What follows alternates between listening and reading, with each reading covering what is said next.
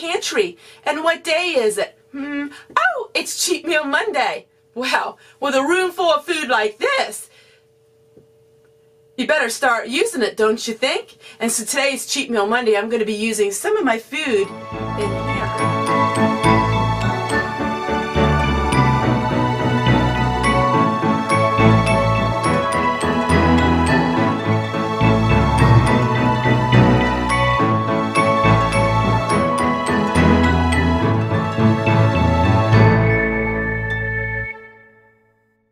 I love my pantry, and so many people love to see my pantry, and I haven't done many videos on it because I'm really stocked up. Oh, I'm stocked up to here. And I like to use my food and rotate it. And so you are going to find me doing more and more videos of food in my pantry. I like to look at all of my food, but you know, it really doesn't save you much money if you are always buying food when you have food already stored up.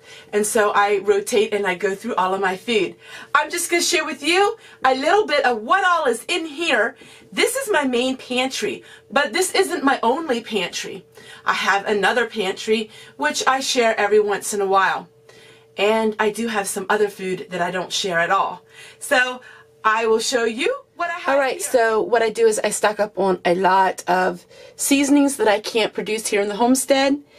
And as you see, I have a lot of dehydrated goods that I also produce here. That's the majority of my food storage, and I'm just sharing a little bit of this with you today on my Cheat Meal Monday. And then we have lots and lots and lots of herbs and spices that I also grow here on the homestead. This room is a lot bigger than it looks. It has all kinds of food, and I'll step way back so you can actually see how big this room is. It's full of the china closets are full of it, food. I'm working on growing some wheat. We like to grow our own wheat in the wintertime, and we use that in all kinds of food, so I will be doing a video on that as well. And then we go over on this side, which I don't film a whole lot, and we have buckets and buckets and buckets and buckets of food. And those buckets are 2 deep, so there's 2 sets of buckets everywhere. So I'm really stocked up, and I like being stocked up on food. I love having a pantry. I take great joy in having my pantries. So there we go. So let's get making our food. Yum, yum.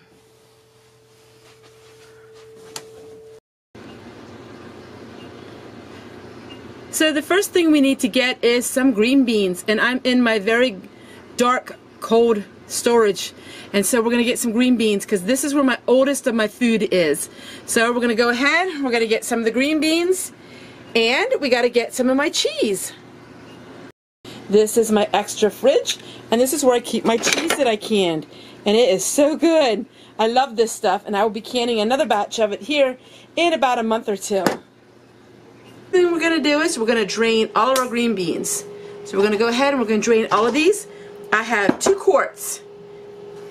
And look how pretty this cheese got. See how pretty that is? Beautiful. I just love canning my cheese. So this casserole is really simple.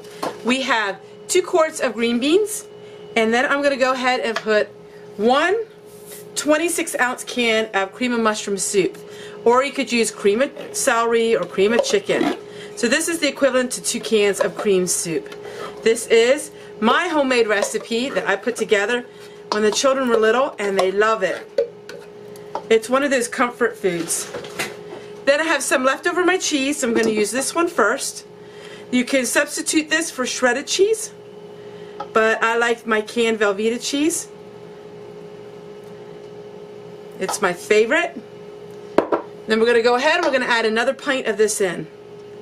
This is not a recipe that is low in calories, as you can tell.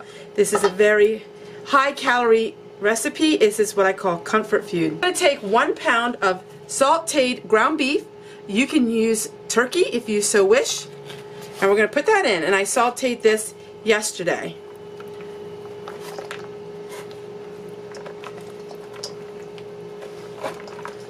Lightly toss everything around so it's all incorporated together.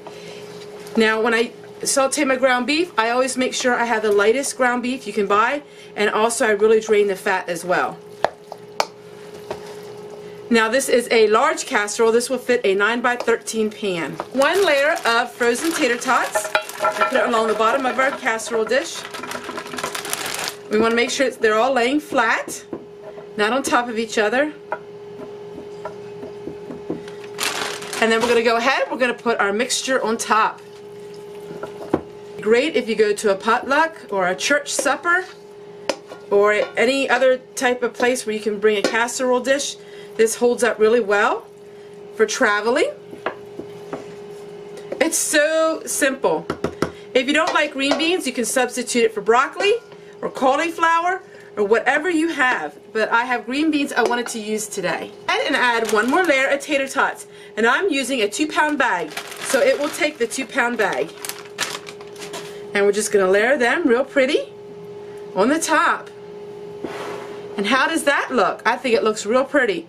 We're going to go ahead, we're going to bake this at 350 for about 30 minutes.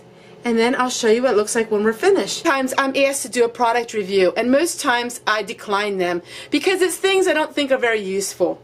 But today I am going to do a product review on Kasori, and this is a electric tea kettle. In other words, it heats your water. But I don't use this for making tea. In fact, I use this for heating my water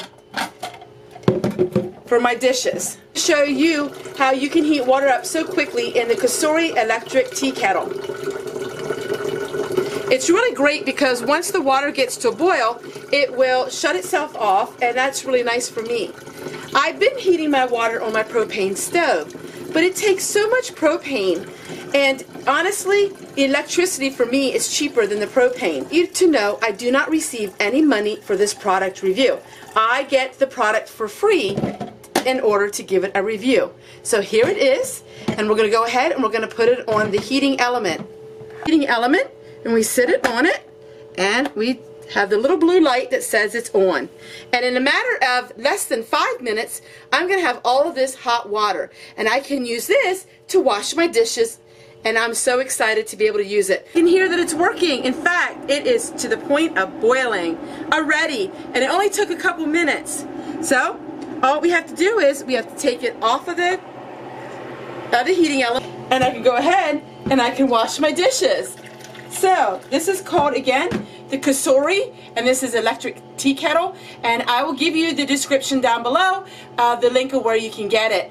And like I said, I don't receive any money for this. I just got this product for free, something that's really useful for me on the homestead, and you might like it as well for drinking tea or however you need hot water. So there you go. It's just another product review from Tessie. Casserole's finished, and look, it's right out of the oven. This is a great thing to have on a very blustery cool day. I'm outside working. We got to get the rest of these leaves raked up. Have a lot of work to do today. So I hope you enjoyed this video, and I thanks again so much for watching. This is one of my favorites, and I got to head outside. I'm going to have this for supper tonight, and Chevy Man is working hard outside as well. Everyone, and we'll see you guys tomorrow. Bye!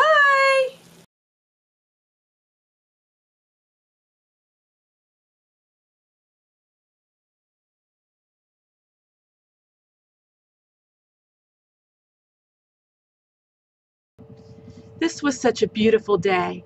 After I finished filming my Cheat Meal Monday, my husband and I were outside working all evening. I got a lot of work done, and I decorated for Christmas, which will be on Tuesday's video. And at the end of my day, it was such a special day of working with my husband. Today, we are on December the 3rd, 1942, and we are going to read Fanny, Grandma's Diary. What was her day like on December the 3rd, 1942? Today, she writes, I washed my hair, and I did a lot of sewing in the afternoon. In the evening, I went over to Mama's house to see how she was doing.